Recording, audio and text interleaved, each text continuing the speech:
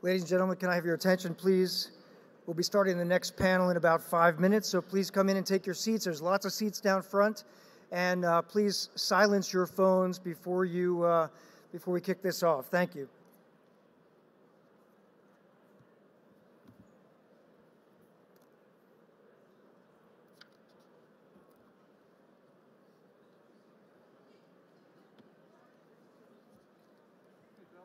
Ben Smith with FCA. Hi. How you doing? Good. How are you? I'll just be hanging out in the back with the AV guys. Okay.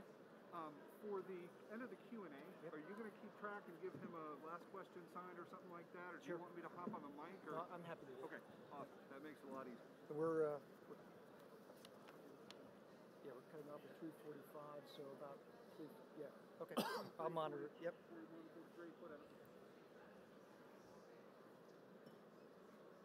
I'll give you a last question here. Okay. I'll come up to do the thanks. Okay, great. Yeah.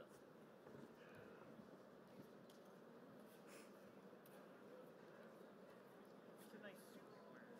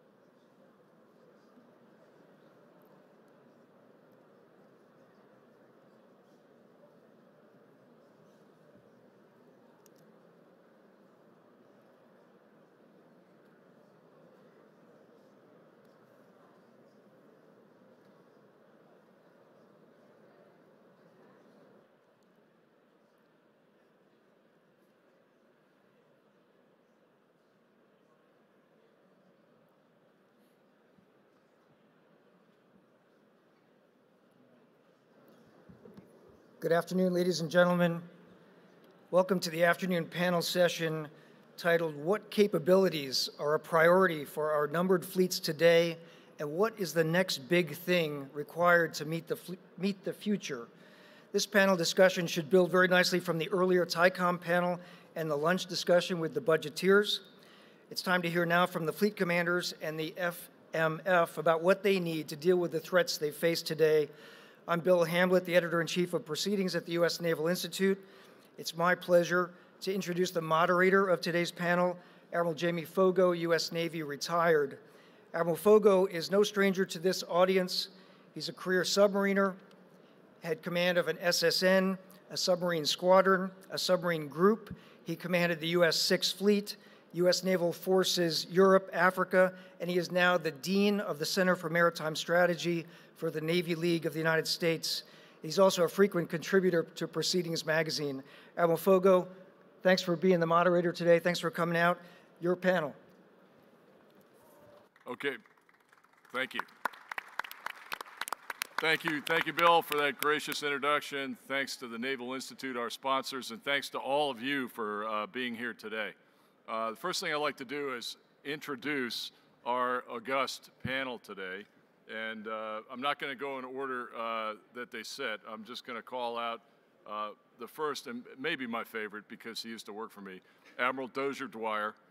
Dozier is the new Second Fleet JFC Norfolk commander. He is a graduate of California Maritime Academy and the U.S. Naval War College, where he has his master's degree. F-18 naval aviator and a Top Gun. Just a fantastic naval officer deployed on 8 carriers in the Western Pacific. He commanded VFA 27, a fighter squadron, but he also commanded a provincial reconstruction team in Afghanistan. And I think that's significant because there's not too many officers on active duty that can say they've done that, and what an experience. As a flag officer, he was with me in Bellinapoli as my N5 extraordinaire, and he did a great job in engagement with partners and allies, and there's a lot of that here today. 3,800 hours in the F-18. The only one that's got more is Admiral Gortney sitting out in the audience there. 1,100 carrier arrested landings, cats and traps on 12 different carriers. So welcome, Dozier Dwyer. Please hold your applause to the end. The next Admiral, 3rd Fleet Commander, Webb Kaler. Webb is a native of San Diego, so we made it easy for him. An 86 graduate of the University of Colorado, Bachelor of Science in Physics, very smart guy, Master's in National Security from the Naval War College. He was XO of Ensign, CO of VFA 143, CO Bataan, CO of Ike, and Commander Submarine Group 9. So this guy's got 3,900 hours of flight time, and frankly, that's a lot of time. That's a lot of hours in an aircraft, but that's only one boomer patrol in the submarine force, for those of you that are comparing. F-14 and an F-18 pilot, 600 cats and traps, 75 combat missions. Webb, welcome. Our Coast Guard guest today, absolutely fantastic record, Vice Admiral Mike McAllister. He owns the entire Pacific for the Coast Guard, and what a huge job. He took over on June 30th of 2021 as the operational commander for all Coast Guard missions from Rocky Mountains to the waters off of the east coast of Africa.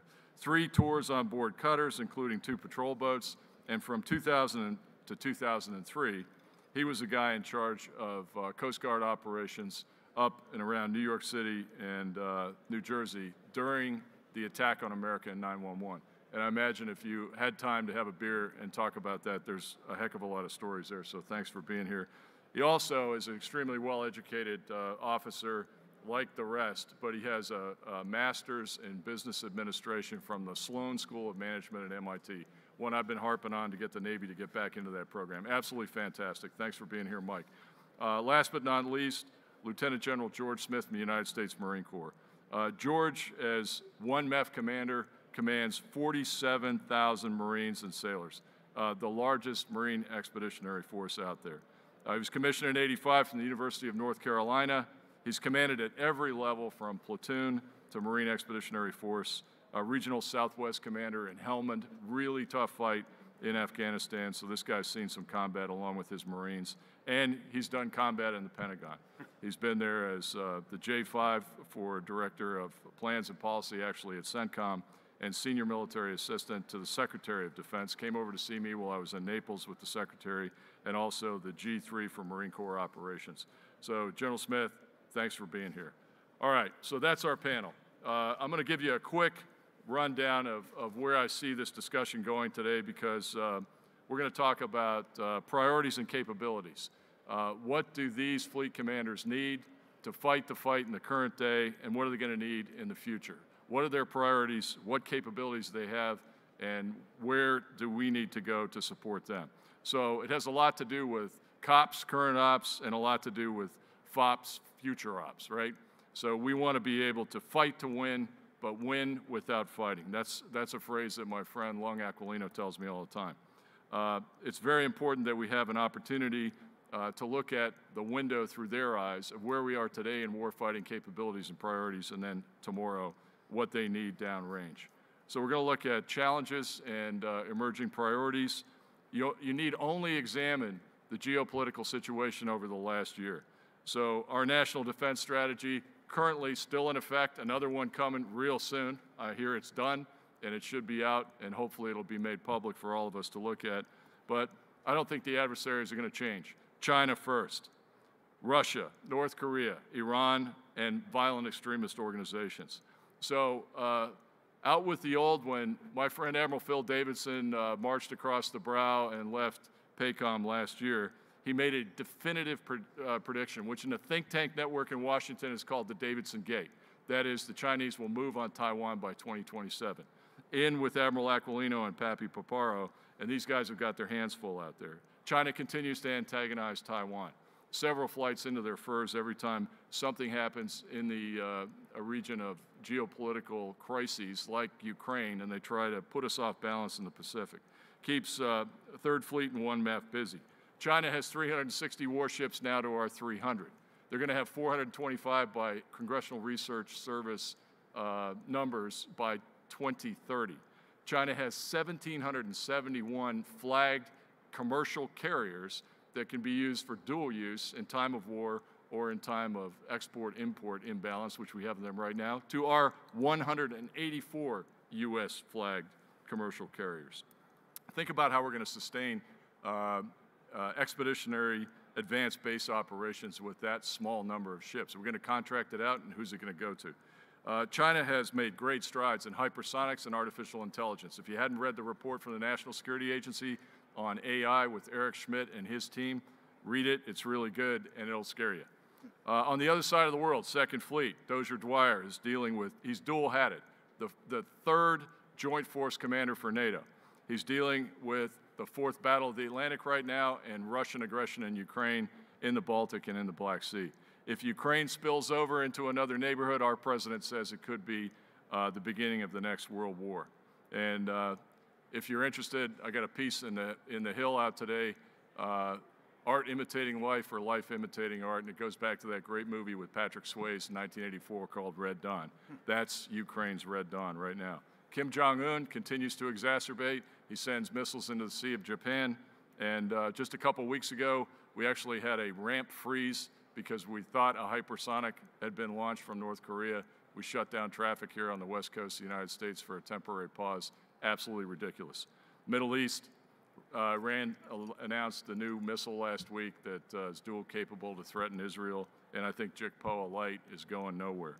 So lots of challenges and violent extremists after the debacle of the exit from Afghanistan, a lot of ungoverned space out there, and a lot of places and bases for new terrorist organizations to establish themselves. There is some good news, and Admiral Harris talked about that this morning. We have the Quad. The Quad is strong. The leaders have met with Tony Blinken just this past week 3 times. AUKUS made a big splash last year. The French didn't like it. I believe the French are very important, but it's more than just a nuclear submarine. It should grow. It should grow into something much bigger. I think Harry said 10. I'd be more than happy if it did, and I think these gentlemen would be too.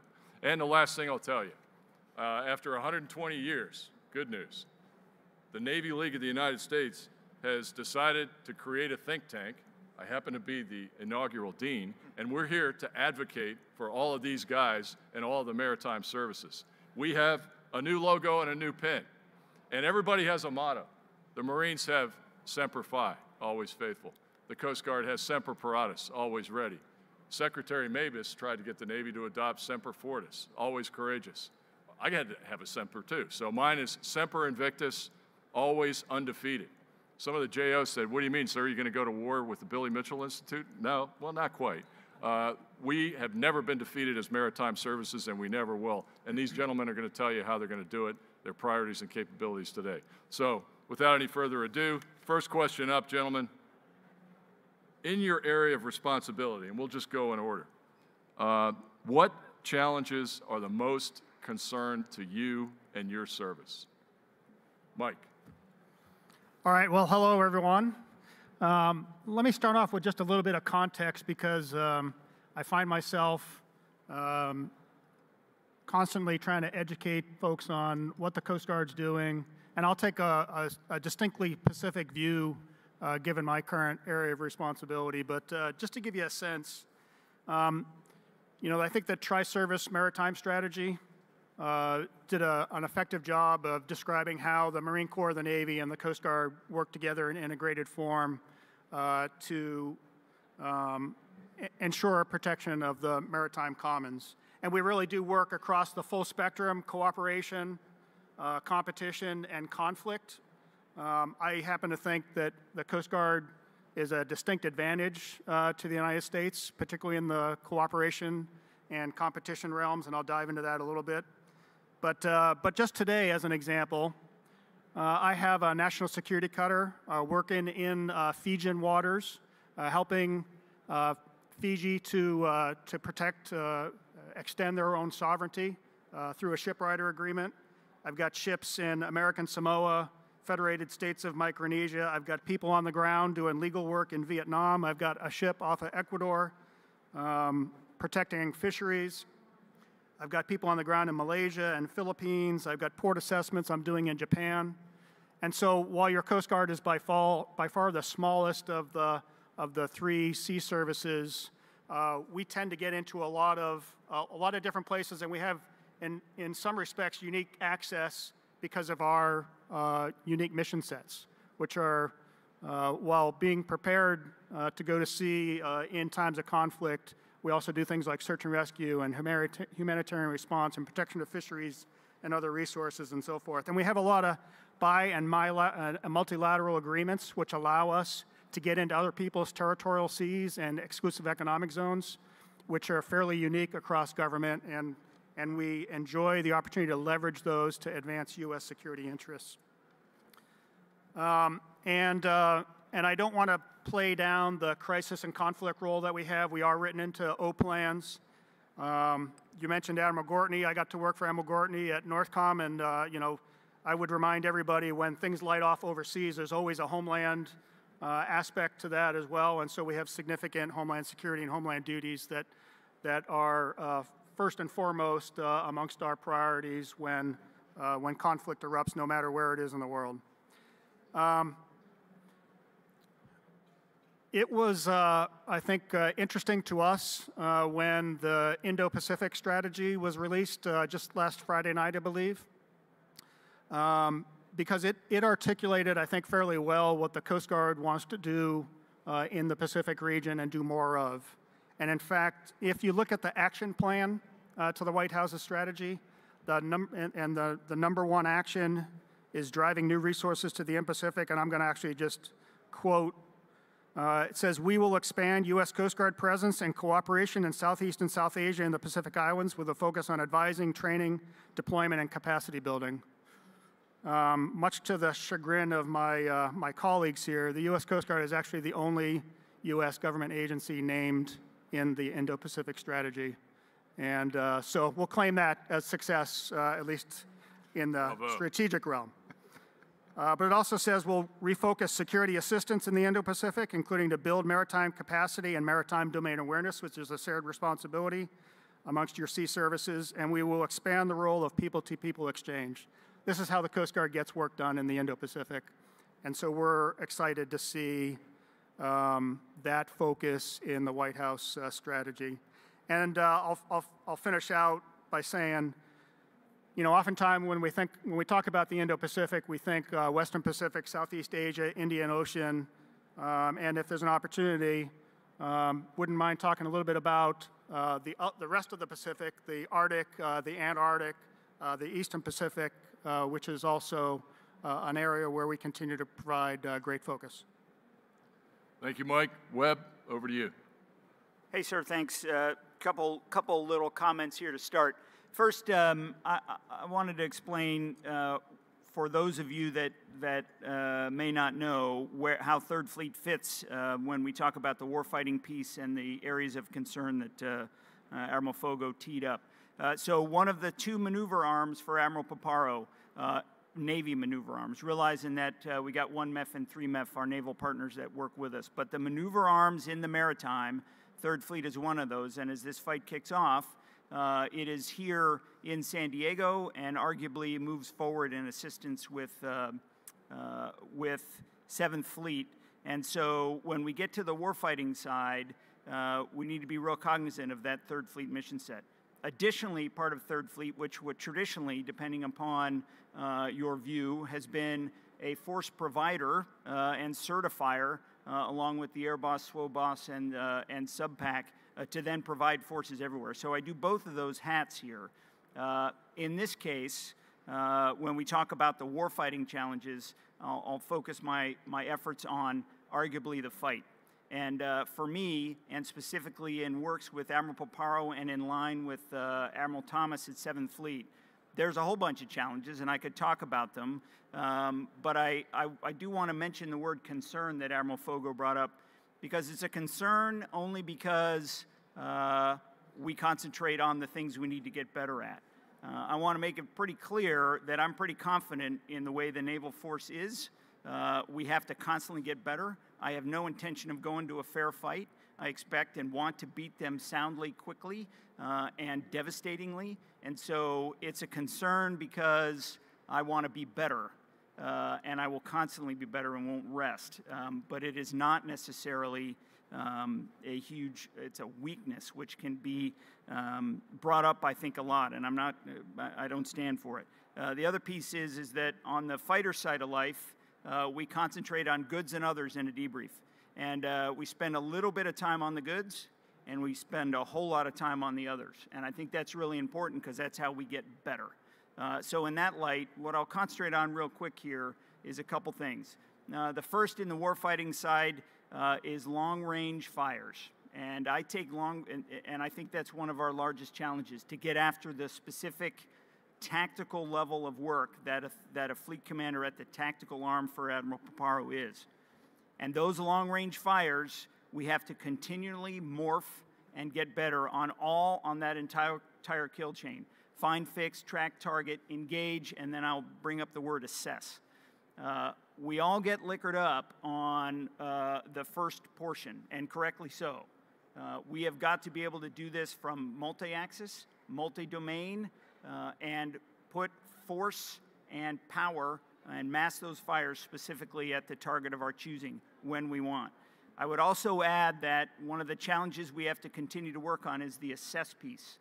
If you're going to take advantage of those fires, those generate maneuver. And maneuver then gets inside of OODA loop and decision cycles for the enemy. And for me, we have to work this assess piece very carefully. What it enables us to do is take advantage of the maneuver and reduce the risk. You can always shoot those fires, work the long-range kill chain, and make your movement on the expectation that it worked. I would tell you that the assessment enables us to take some pretty strong look and reduce some of that risk and take advantage of those fires to enable that maneuver to further get fires and destroy the enemy in the end. And that's my expectation. So when I look at the most concern, it's that entire kill chain, and that's a big answer on all of those specific elements. Finding and fixing, actual working the targeting piece, and then getting to massing of fires from multi-domain and multi-axis at the time and place of our choosing. Sounds great, that challenge and that continued improvement to ensure we can increase the range, increase the frequency, and ultimately then increase the impact is where I think is probably the largest challenge that I continue to work on. And then tied in specifically with that is the training that goes along to it. Because we can spend a whole lot of time thinking about it, and we've got to get every young sailor and every aircrew and every submariner and every surface ship captain, everybody in line, and have the ability to operate that complexity specifically in a nominally distributed manner, certainly in a comms limited environment, to ensure we can execute those kill chains on a routine basis, again, when we'd like. So there's a whole lot of pieces in there, and I'll stop there and take any questions when it comes. Webb, thank you very much. I can't resist. So really great dialogue there before we go on to Dozier. But you said a couple of things, and you're right. The concern about capacity is a big concern in the Navy, so numbers, and the Chinese being at 360 and going up above that, while we hover at 300 to 305.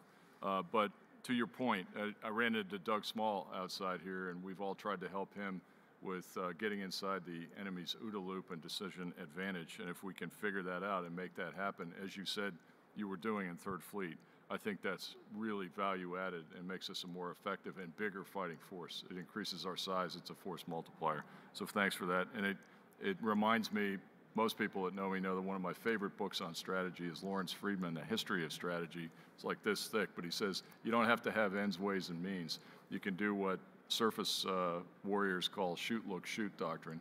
You can engage, stop, assess, take advantage of your fires, and then engage again or not. So thanks very much for that. Dozier, over to you.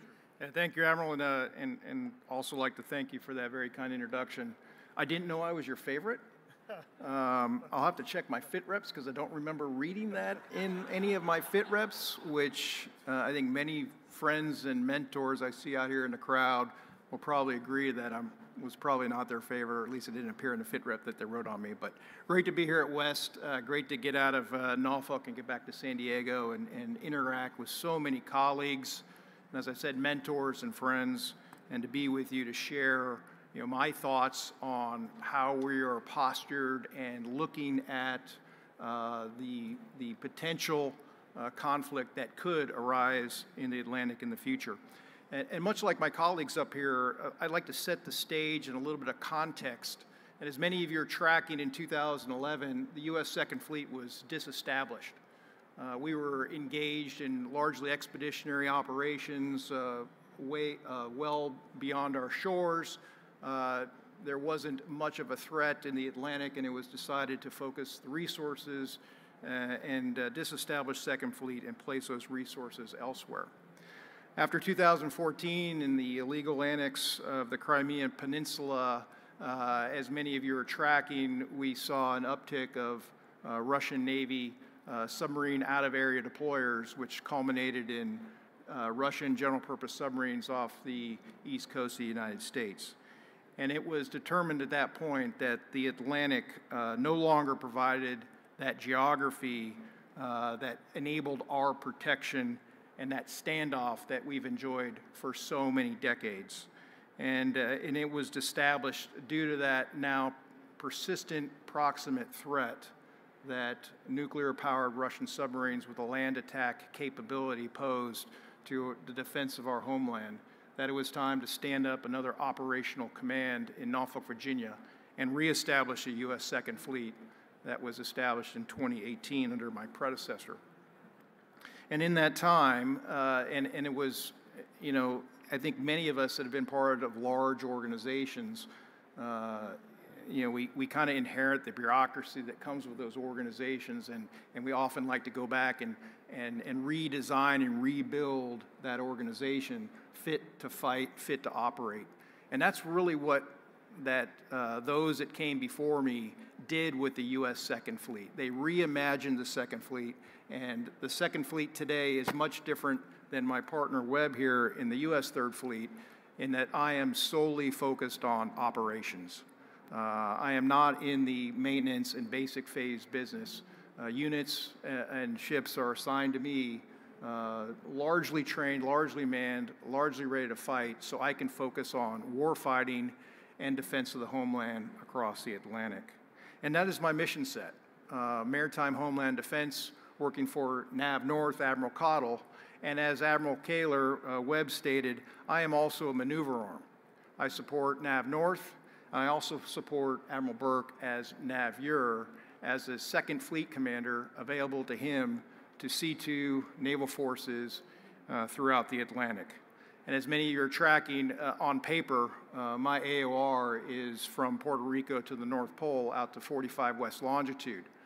And many of the warfighters I see out here in the crowd know that in time of conflict, we're not going to worry about lines on a map.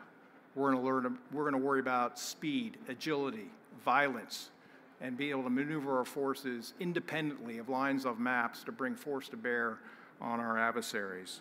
And so with that, as a U.S. Second Fleet, we are focused on an integrated approach, multi-domain, cyber, space, obviously undersea, as well as air and maritime to conduct our mission.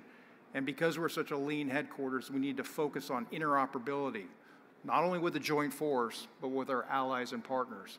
And I'm glad to see Admiral McAllister up here, my counterpart on the East Coast, Admiral Poulin, who's the Atlantic Area Commander as Coast Guard, with the U.S. Coast Guard, and Admiral Santarpia, who is the Atlantic Canadian Commander. The three of us have established a tri-party relationship to ensure that we bring all forces in the maritime to bear to provide defense to the homeland. So that's as I see it for the U.S. Second Fleet. And I look forward to your questions as we go out throughout the afternoon. Thank you, Admiral. Hey, thanks, Dozier. And thanks for the head nod to the United States Coast Guard. I mean, as NAVUR, I got so much mileage out of my relationship with Commandant Schultz. He would send me cutters, and they would deploy to the Gulf of Guinea in West Africa for 6 months, doing absolutely amazing things. And so thanks to the Coast Guard for being force multipliers for the rest of the team here, even though they come under a different department.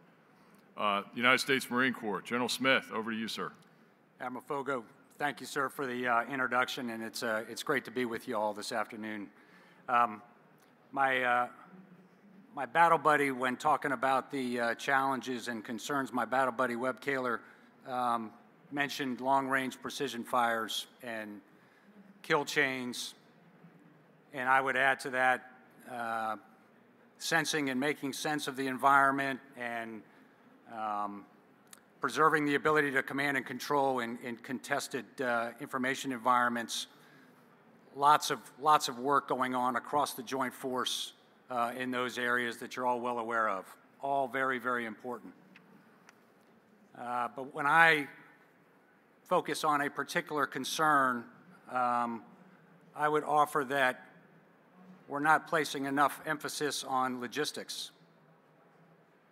and particularly logistics in a distributed and contested maritime environment. And I say that because it's hard to exercise. Exercises normally aren't long enough to truly exercise and pressure test logistics, if you will. In the war games that I've participated in, far too often forces are where they ideally would like to be with a whole bunch of sustainment piled up, and the war games don't last long enough to test logistics. But I think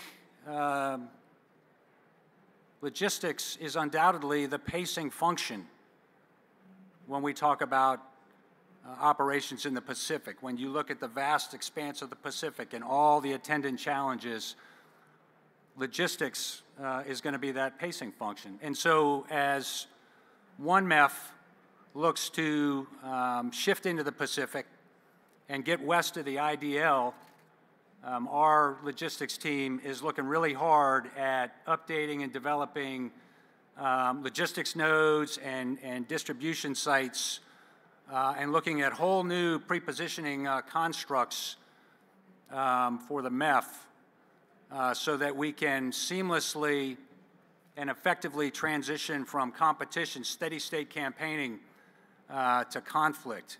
Because again, without the logistics, without that sustainment, we will not be able to do that. And it must nest within, obviously, INDOPACOM's larger logistics posture. And I would add that we're working hard to reduce what is already a strain on Transcom capacity and what the expectations of the joint force are in that regard. We're also looking at how do we bridge the gap, if you will, of theater to operational to tactical logistics, often referred to as the last tactical mile. Our logisticians are fond of describing it as the last logistical mile, and that's a challenge in and of itself. We're excited later this year to team with the Marine Corps Warfighting Lab to bring a stern landing vessel out here to the West Coast to exercise that as part of closing that last tactical mile, that last logistical mile.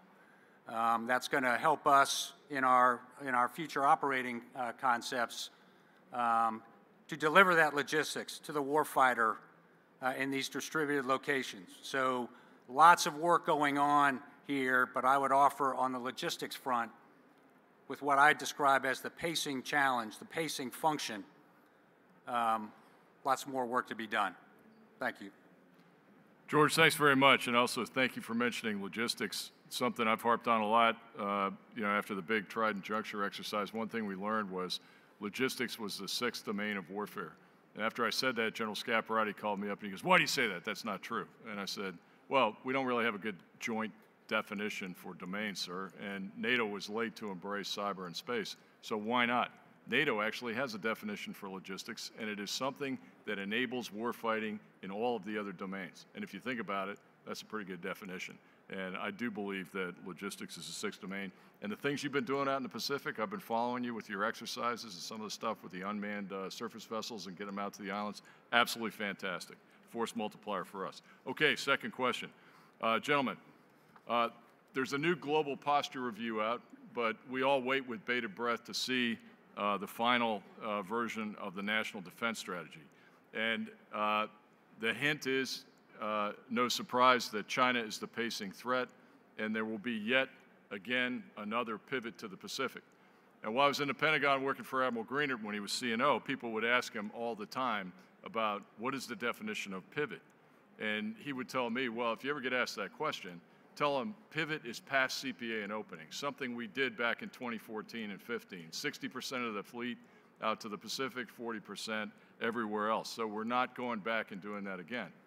We may very well do that again. And this question really resonates, I think, with our second fleet commander now, because is it wise to pivot to the Pacific one more time in light of what Russia is doing in Ukraine and the threats to Europe in the Black Sea, the Mediterranean, the High North, the Baltic, et cetera, et cetera. So I'll throw that out, and we'll see what our Coast Guard officer has to say first about that. Over to you. Yeah, well, thanks, sir. And so I'm going to add to your, you started off talking about the Chinese shipbuilding effort and so forth. The Chinese also have by far the largest Coast Guard in the world. Yeah. They passed the U.S. Coast Guard about 2 years ago. They're more than twice our size now. And they don't use their Coast Guard for the common good. They use their Coast Guard to advance the CCP's strategic objectives. And we see that often in the form of gray zone activities. So to answer your question, I do think that the Pacific remains an area of significant international and national consequence. And we in the Coast Guard are very serious about moving capability or adding capacity to be able to have a greater presence in the Pacific. Those of you who attended lunch probably heard our Chief of Resources talk a little bit about how Congress and the administration has been helpful to the Coast Guard in building out new capacity. National security cutters, our offshore patrol cutters, the first 4 come to the Pacific area. Fast response cutters, polar security cutters. All of that can't come fast enough for us to be able to really have the type of effect that we'd like to in the Pacific area. Hey, thanks. And absolutely important, too, to note that of all the services, the Coast Guard is really the only one that has a direct dialogue with the Russians or the Chinese throughout all these ups and downs and crises and actions like Ukraine or, runs on the Straits of Taiwan. So it's absolutely amazing. And the Chinese actually told me a few years ago they like the U.S. Coast Guard. That's why they painted their ships to look like yours. All right, Webb, over to you. Hey, sir, a couple comments on this one. With obviously a bias in Third Fleet, and I'm in the Indo-Pacific, and my last couple jobs were embroiled in the Indo-Pacific as well. I would just say, in light of the couple comments that you brought up, first of all, the threats within the NDS, and we haven't seen the new one, but I'd expect it will be the 5, and 4 of those do reside in the Indo-Pacific. And I think in the pacing thread, as it's been listed, at least in previous NDS with the PRC, I think it's important to realize that, and to realize that the Indo-Pacific, I'm not telling anybody in this audience anything they don't know, but that it's from nominally the coast of California to India, and it's all the way north to South Poles, and that tyranny of distance is really important. The PRC and the pacing threat does not have that tyranny of distance in their regional aims. And so the ability to be present in competition is needed, I think, and really important. If you're going to compete, you got to be on the court. And if we aren't in the backyard, it's like playing a basketball game 5-on-3. You're at a disadvantage. And so my personal opinion is that pivot to the Pacific is correct. I think the force structure forward is deterrent, has a deterrent effect. It has, because of its ability to respond, and it enables us to compete in the large area that the Indo-Pacific, certainly west of the international date line, even in that light, has. I would caveat that also with that pivot to the Pacific is, in my opinion, correct. The thing and the best part of the naval forces is they are movable. And so pivot to the Pacific does not mean that they are embroiled or stuck there, but they are then able to maneuver and move to areas that require it at the time. So that'd be my comment, sir. Thanks, Webb. Yeah, and if he's out there somewhere, native of San Diego, our friend Admiral Not-So-Swift would say, yeah, the beauty of naval forces is our ability to swing from theater to theater to theater. You could argue about how much time it takes, but a nuclear-powered aircraft carrier can get to theater in a couple of weeks. And so we have 2 out in the Pacific, and we have another one in the Eastern Med that just finished up, Neptune 22 deterrence exercise against the Russians. So thanks, I agree with you. Dozier, over to you. What do you think? You're the European guy. Yeah, I'd love to keep everything in my Atlantic waters, and there you go. but I'm a realist, and I also understand the priorities. And something that Webb was saying reminds me of, right out of the CNO's NAV plan that U.S. naval forces will deploy with a joint force alongside our allies and partners to conduct our maritime business anywhere, anytime, to ensure freedom of navigation and an open and free maritime environment. So that is our job. It's not parochial, it's not isolated to regions. When we train and certify our deploying carrier strike groups, our amphibious radio groups, and our submarine forces, it's for a worldwide deployment. And that's what's unique and great about the United States Navy, is when we are trained and certified, we are trained and certified for all missions, anywhere, anytime. And as I walk the waterfront and talk with the ready rooms and the ward rooms, the chief's mess and the crew messes, they're in their mindset, we're based in Norfolk and we're going to be deploying to the Mediterranean. And the message I have for those various audiences is, you pack your sea bags, and when you push away from the pier, be ready to deploy around the world to face any conflict, any crisis, because that's what we do in the United States Navy. I know, as the U.S. Second Fleet, I enable the U.S. Third Fleet and the U.S. Seventh Fleet for their operations when they find themselves in conflict and crisis. Just like Webb, when you train your forces, you train them to support NAVUR or NAVNORTH if the crisis or conflict arises in the Mediterranean or the North Atlantic. Harry S. Truman, who we just deployed and certified last fall. During her COM2X exercise, she ran the gamut of training scenarios that covered all problem sets, not just the big two, but the 2+3. And when she sailed, there's full anticipation that she was going to go somewhere else. And today she is operating in the Mediterranean based on where the department needs her most. So, though I'd like to keep them all in the Atlantic under the Second Fleet control, I understand that we are a global Navy and we are trained to carry out any mission anywhere at any time. All right, George, from the Globe and Anchor, what do you think? So I would simply tell you that one MEF since 9/11 has been largely focused in the CENTCOM AOR. It has been just a constant pull of one MEF forces and capabilities into the central region, and it's only been in the last year, 18 months, that we've been able to conduct this pivot. I wouldn't classify it as a second pivot. It's probably an initial pivot for one MEF to get into the Indo-Pac and to exercise as a part of the team, as a part of the joint force there. And ideally, what we're looking to do is to provide Admiral Paparo a second Marine Expeditionary Force, along with 3 MEF out in Japan, that supports the fleet's maneuver. So I see my task as very simple. I support Admiral Kaler's maneuver in the Indo-Pacific. And so we've been focused mightily on that. And you hear of a bunch of discrete capabilities as part of force design, but make no mistake, I focus intently on Marine Air Ground Task Force warfighting in the Indo-Pacific in support of the fleet commander.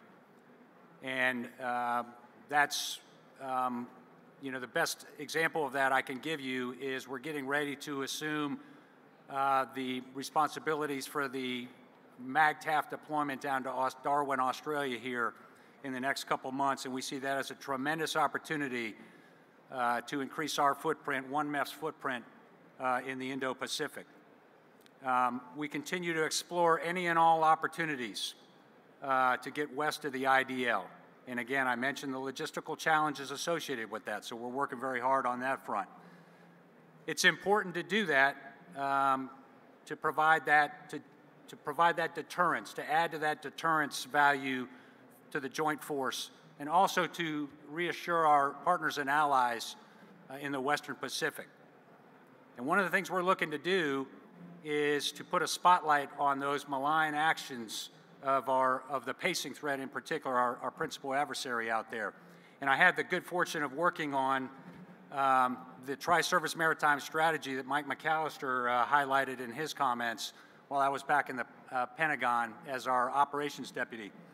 And I saw the importance of the naval service, the Navy, the Marine Corps, the Coast Guard working together, leveraging various capabilities, and in the case of a Coast Guard, leveraging their unique authorities to conduct that deterrence by detection, if you will, to put that spotlight on those malign activities and really stop them in their tracks. So one MEF is working hard to be part of that overall deterrence calculus.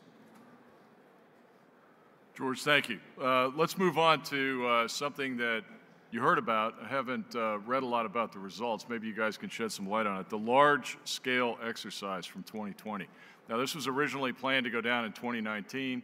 I was part of it with Admiral Grady and Admiral Aquilino, and unfortunately, it was delayed for COVID, and I retired before we actually pulled the trigger and did the exercise. Admiral Gordon, he's out here in the audience. He and Admiral Swift were part of this XCOM for the exercise, and sir, I think it was the largest XCOM ever, and kudos to you for that, because every major exercise I ran in Europe didn't have enough people in the red cell or the XCOM, and it stalled, or you exhausted them, and the inputs were weak. So this one, you had lots of folks, in excess of 1,000, trying to help our warfighters get through what would be a real campaign. Some virtual, but some real. Virtual carriers, real carriers. Okay, so the one thing I want you to work into the answer on how it went for you, maybe some lessons learned, whatever you can talk about in the unclassed domain is also the fact that I don't think there were any allies and partners in this. And I think there's a place for them in the future, particularly if we're going to walk the walk of the talk about AUKUS and the Quad. So opinions and lessons learned on large-scale exercise. Mike, were you involved in that? I had the opportunity to go to Global 14. Webb and his broader team were kind enough to host me out there. So yeah, I have a little bit of insight. But let me pivot just a little bit. For me, this was kind of the actualization, the implementation of integrated deterrence. And so let me just share with you some of my insights on that. When we talk integrated deterrence, we seem to generally focus on across domains: sea, air, land, cyber, space, and so forth. Admiral, you just mentioned the need to integrate across and with international partners, and we certainly concur with that. But also there's the need for integration across the whole of government, and I think this is probably an area that bears the most potential. And by that I mean, the diplomatic, information, military, economic, getting all of U.S. power and international power kind of focused in the same direction. And I don't think we've quite got there yet. So let me give you one example. It's kind of a Coast Guard flavor example, and I know Ross Myers was originally going to be here and understandably had to cancel, but so I'll give you a cyber example where integration is important. We, the Coast Guard, are integrated into U.S. Cyber Command for military-focused cyber capability. We work with CISA very closely to build out cyber operations capabilities for the Department of Homeland Security. Think critical infrastructure protection from a Homeland Defense perspective, and we're the sector lead for the U.S. in maritime cyber security. So we have relationships with ports authorities, with private industries, maritime industries, and we're now being approached by a lot of our international partners who, from a trade perspective, are interested in joining efforts from a cyber protection standpoint. Cyber is not as effective if you take kind of a military-only viewpoint. If you really can integrate across the whole of government and with your international partners, you're really able to, frankly, leapfrog into combined effects much more than if you go it alone. Perfect, thanks. And one thing I'll add, many of you know this, some of you might not, is probably the greatest example of Coast Guard leading whole of government is the Joint Interagency Task Force, JIATF South, down in Key West, that's doing counter-drug and illicit trafficking in this country. And it's an example for all the other COCOMs, and many have picked up on that. Webb, on large-scale exercise, 7 time zones, over 25,000 personnel. How'd it work for you? Yes, sir. So again, I was a tactical arm as part of that, and I worked then for obviously one of the NCCs. I had the opportunity to be involved in those VTCs as well. And what we saw was integration across the NCCs, and realizing it was a Navy-specific, naval, I would say, in that regard. And we didn't have a huge, certainly combined sense, and the joint was at the tactical level. And so I think that's somewhere we probably go later. But I would tell you from the tactical side down at the fleet, we had a couple things that we wanted to do, and I think we got to test. One was that the integration across the NCCs enabled the fleet commanders, the numbered fleet commanders, to work across the seams. It was, and read for me, 7th and 3rd, and then for Admiral Thomas, not to speak for him, but he then could synchronize with 5th on the other side. And those then prevented some sort of seamless transitions of things that we needed to do, and the fact that that was coordinated at the NCC level empowered the numbered fleet commanders to be able to do that. So that was one piece that I took away, and one that I wanted to continue to work with Admiral Thomas. To Dozer's point, when the fight begins, it's not lines on a map, and we will work as best as that the tactical situation requires to generate combat power when it has to happen, and we were able to do that. The second thing for 3rd Fleet was to be able to command and control in an expeditionary sense. And that sounds a little bit like, what are you talking about? Well, Third Fleet doesn't have a flagship anymore. It doesn't mean I won't abscond with one if I need to, but that comes at the expense of then a ship that may be needed for either amphibious operations or what have you. So for us, I do think that at some point when the fight happens forward, I need to be closer to the time zone. I think I need to be able to sense the battlefield as locally as possible. What we set up in large-scale exercises then was an expeditionary mock, in George's lexicon, in a tent. And can you command and control the fleet from an expeditionary standpoint, both for the equipment and the C2 requirements, and then the actual staff ability? And we were able to do that both in the large-scale exercise, and we C2'd the rest of Third Fleet writ large from there. And then the final thing that large-scale exercise provided us, and this was a tactical experiment specifically, was in the SYNC-X that we did off the coast of Hawaii.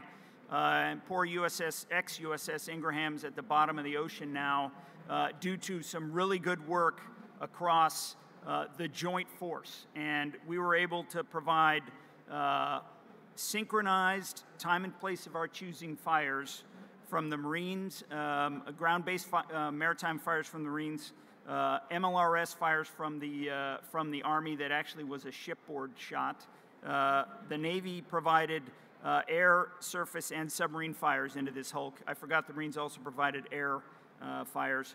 And the Air Force planned on, and there was some last-minute maintenance problems, but it was going to be air, long-range, very long-range, CONUS-based fires. And so that joint synchronization of nominal long-range fires from the full joint side and multi-domain, which ended up being multi-axis, gave us some really good opportunity there. Excellent. Thanks very much, Webb.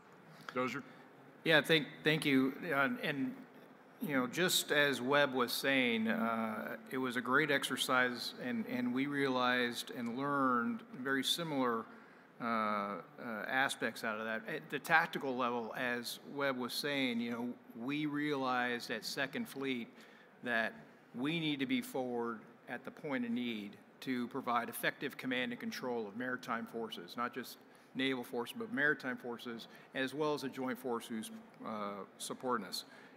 At Second Fleet, if I'm commanding and controlling maritime forces in the North Atlantic, that is 5 to 6 time zones ahead as well. So it is a not as vast as the Pacific, but it's still a vast area to command and control from Norfolk, where forces are operating in the high north. So we came to the realization early that expeditionary capability is required, and like Third Fleet, Second Fleet does not have its own command ship, so we're talking tents, we're talking forward, and the Second Fleet exercised that during large-scale exercise with a small group of 50 sailors and Marines forward working out of tents, working out of cruise boxes to set up their C2 systems. At an operational level, much like what Webb was saying, LSC really drove home the point that lines on maps don't really matter.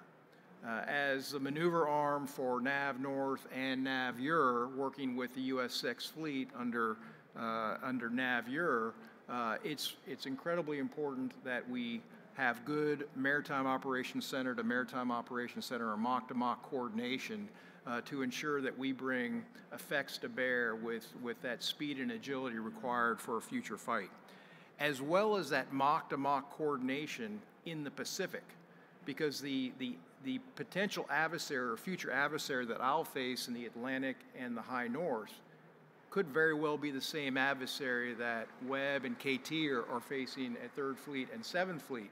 So the effects that I bring in the Atlantic need to be coordinated with the effects that are being brought to bear in the Pacific, because the adversary sees us as one joint force.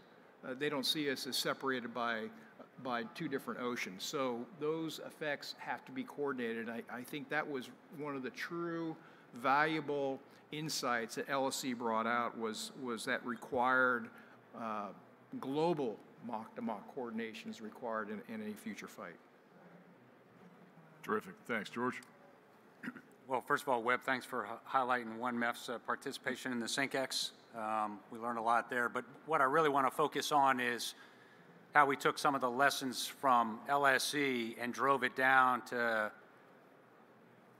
the Echelon 4 level, if you will, during our recent exercise, Steel Night, just this past December off the Southern California coast here.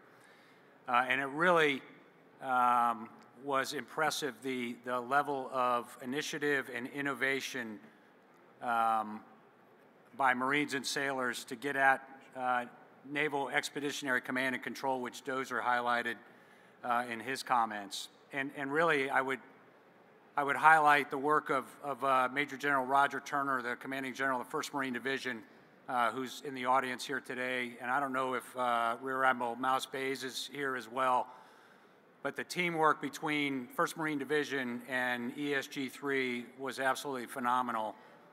And then you mix in kind of the innovation of Colonel Beef Winters here from our Marine Air Control Group, who really kind of widened his aperture beyond aviation command and control and looked at, you know, Naval Expeditionary Command and Control and how do we get after this.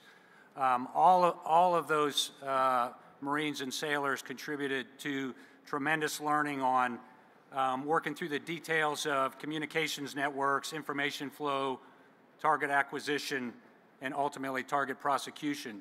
So this went leaps and bounds beyond simply integrating Navy sailors and Marines within a maritime operations center.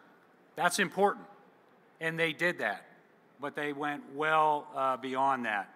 And I personally watched more than a dozen times how this team was able to seamlessly pass command and control back and forth between a Navy commander afloat and a Marine commander ashore in prosecuting maritime targets.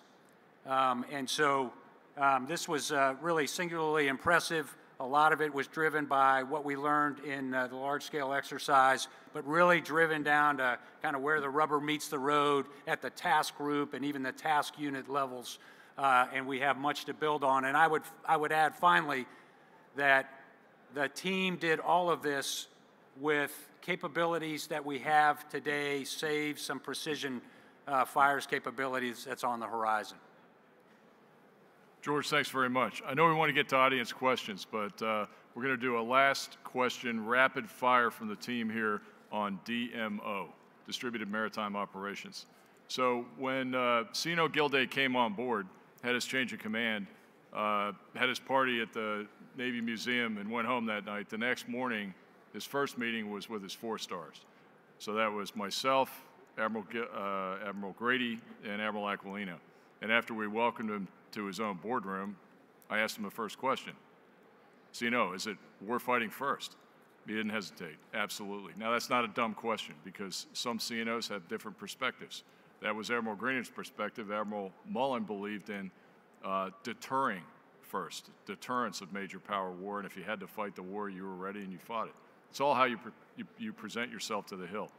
So then Admiral Gilday said, from where I sat on the Joint Staff as Director of the Joint Staff, I think you guys are all on board with distributed maritime operations, and our heads went up and down. So gentlemen, 30 seconds apiece. How is DMO working in your AORs? And Mike, you want to take a bite on this, or you want to take a bite on it? Coast Guard does distributed maritime operations every day. Maybe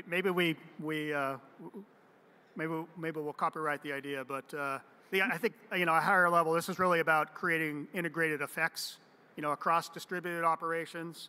And to your point, sir, you know, there's the conflict, war fight, but there's also the activities that lead to that, the competition and cooperation. And I do think that there's opportunities for us, as I think about, as an example, Chinese gray zone activity and countering that in an integrated effect form. We could be fully successful in integrated deterrence from a military perspective, and China could still march its way across the Pacific into South America and all around the globe. And so we really do need to focus below the level of conflict today in order to stem that. Thank you. Webb? I'll go quickly. I've talked a lot about long-range fires, multi-axis, multi-domain, and that's the heart of DMO. When you mass those fires in a specific spot, you're getting to the power of that. But you've got to be able to do that or distribute it, and we're not able. And in the end, massing those fires when that commander needs it is the whole piece of that. And I think we're moving to a very good capability there. Of note is that requirement is that those commanders at whatever level need to have assigned battle space for which they can operate in. And to be able to do that, you got to be able to sense it, you got to have the authorities to operate in it, and you got to be able to see to in it. And if you can do that, I think, and talking with my boss, he will delegate that to me. And then I will operate in that in a distributed manner, which means I can see to, I can sense it, and then my mission command will enable those tactical units to then operate and mass those fires. If I can delegate it further, I will then, if those units can sense, have the authorities to do it, and see to it, I'll delegate it further and we'll have the ability to mass those fires. C2, very important. Thank you. Dozier.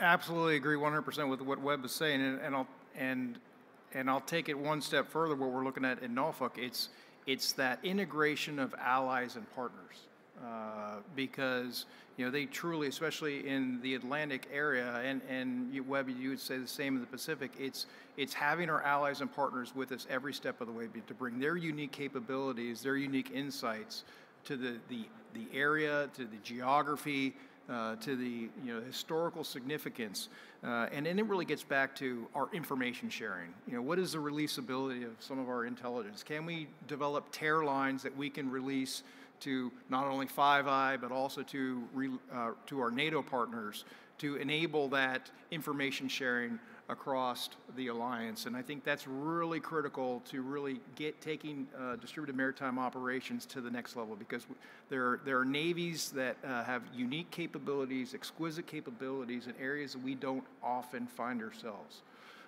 So I think that's kind of really where we take the next level of DMO is through allies and partners. Thanks. Great thoughts. George, over to you. Last comment. Yeah, this is all about generating the virtues of mass without the vulnerabilities of concentration.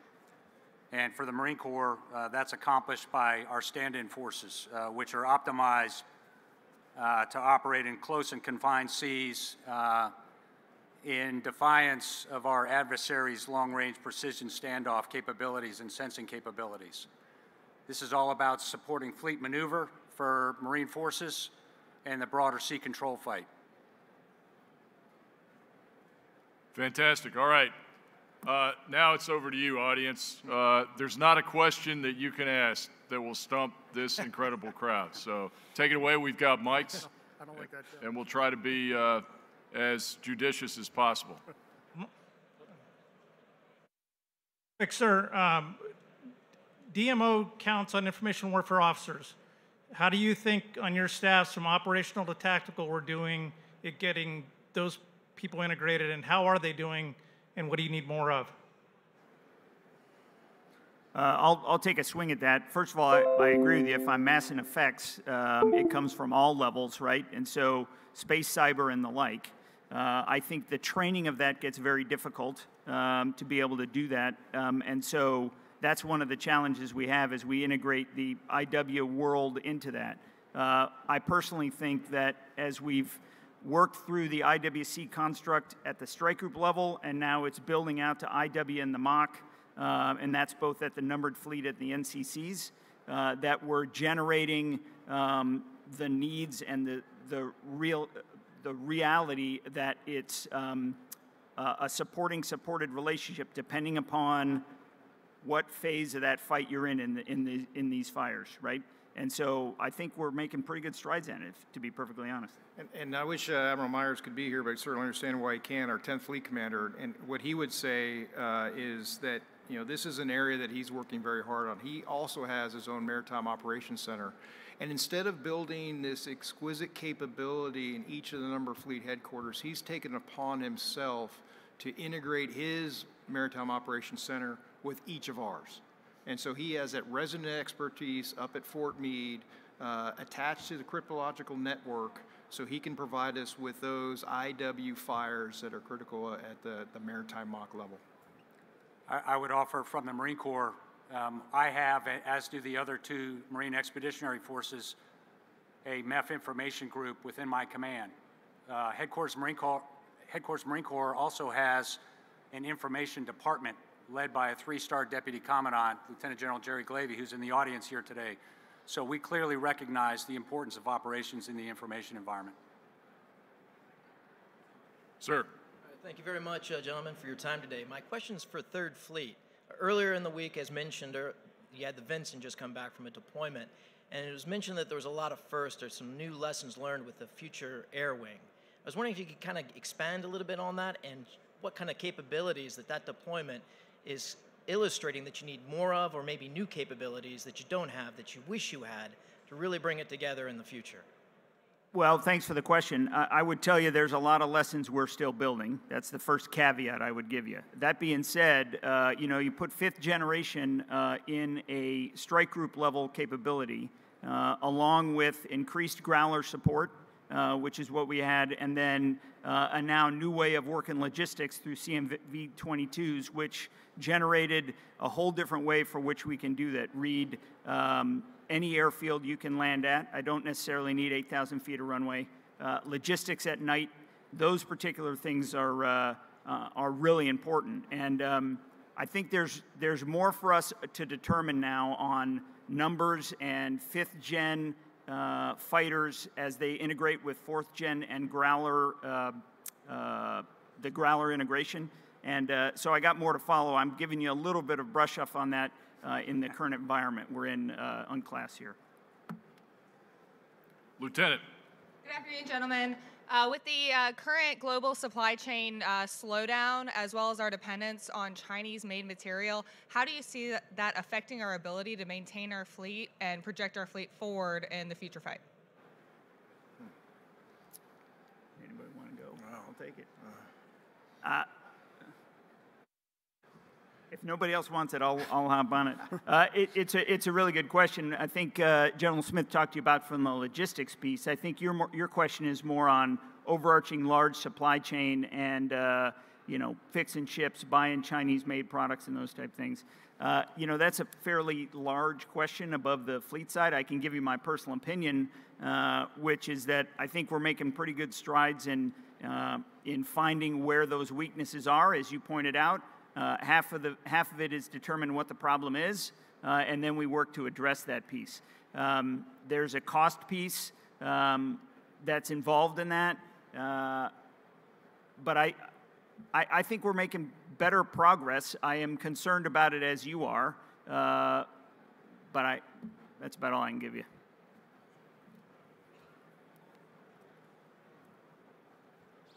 Good afternoon, gentlemen.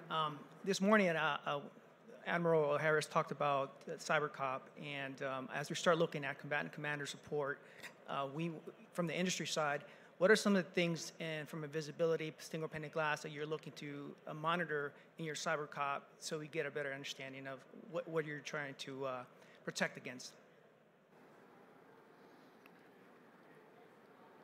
CyberCop.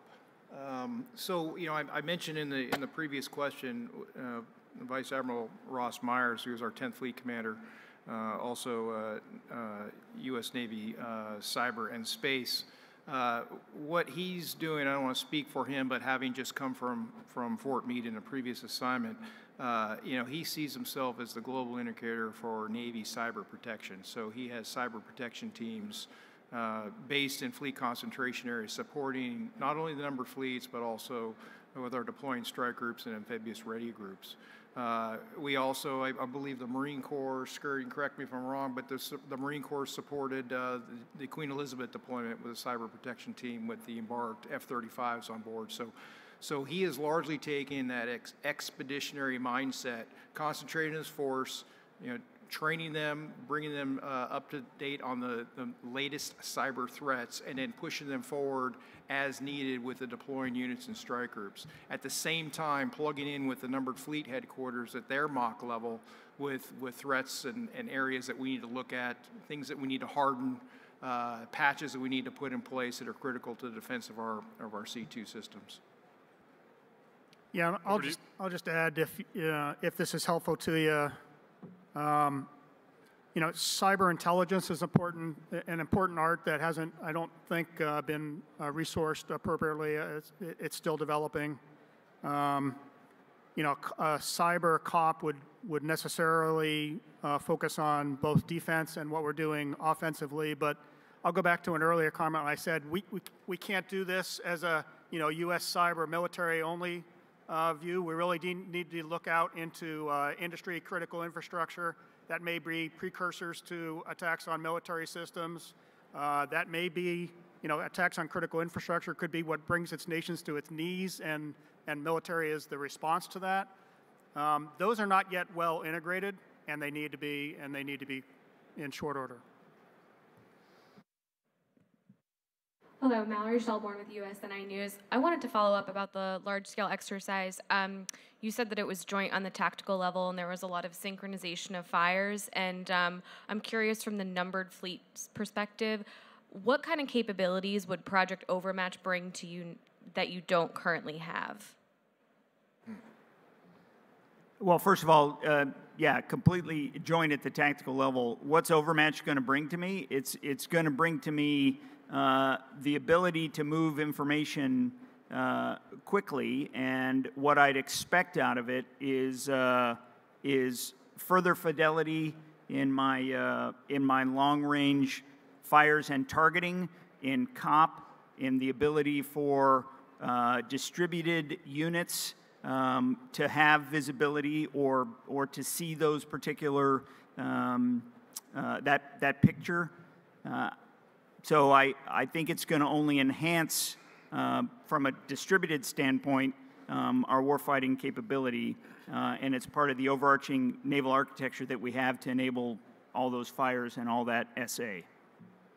And what I hope it brings is predictability, using AI, machine learning, data analytics to provide me with that predictability so that I can make risk decisions that will ensure that in times of unassured C2, that the units, you know, in the field, deployed forward, have the requisite understanding of the mission orders so they can execute effective mission command.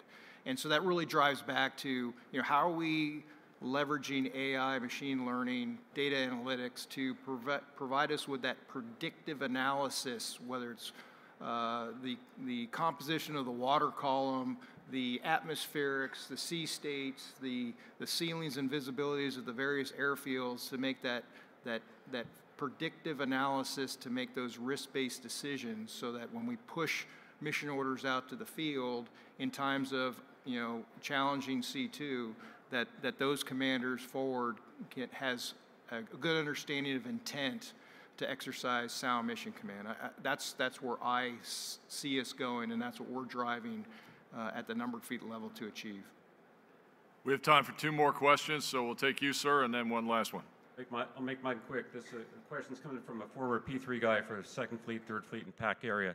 So we talked about the adversaries playing an away game, or we playing an away game, but our adversaries can play an away game too.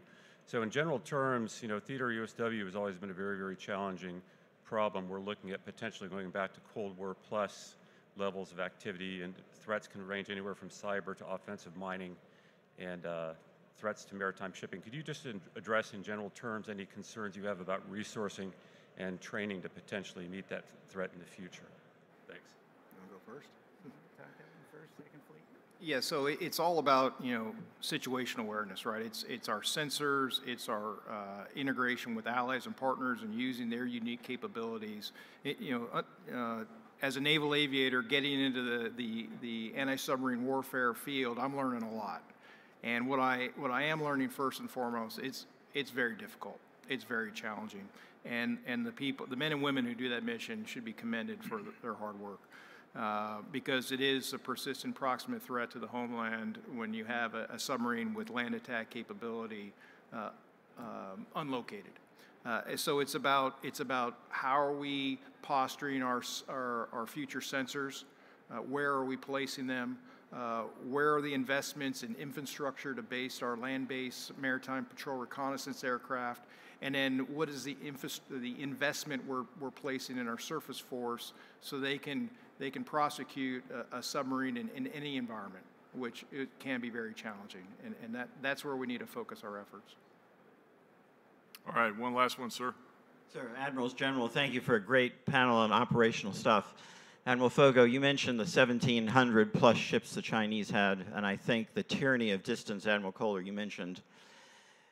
Are we exercising our MARAD MSC and our capability that we have today, and are we defining the right demand signal for sea lift and support to maintain an ability to do distributed maritime ops and address the peer competitor threat? I'll hop on that one. First of all, I would say we are exercising the MARAD, and we are exercising it from a exercise standpoint. And when we can execute it and work with Admiral Wetlaufer, for instance, and execute it at some level, we are working through that. And there was some work done even during large-scale exercise with civilian shipping in an effort to do that. What we do see, as you mentioned, and as people have mentioned on the logistics side, and as General Smith mentioned, is that that whole specific chain continues to be very difficult. And I would argue that the exercising, and now I would say within command post exercise and those things, certainly continue to validate that. And there is a very large effort across work with Admiral Wetlaufer at MSC, work with General Smith that he talks about, and the overarching MARAD and CivMAR to get after it. It is in the end, logistically supporting the away game is a hard fight, as you mentioned.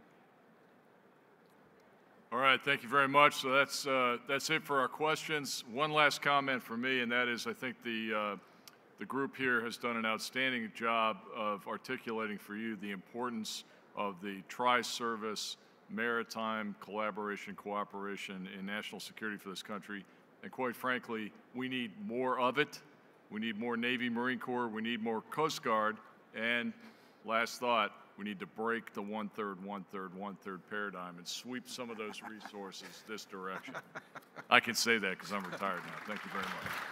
Bill. Ladies and gentlemen, on behalf of the Naval Institute and FCA International, please join me in a round of applause for our panel this afternoon. For a great conversation. Good job, guys. And as a token of our appreciation, we'd like to give a copy of War Transformed, new Naval Institute book by Mick Ryan, to each of our panel members. Thank you, gentlemen. Thank you.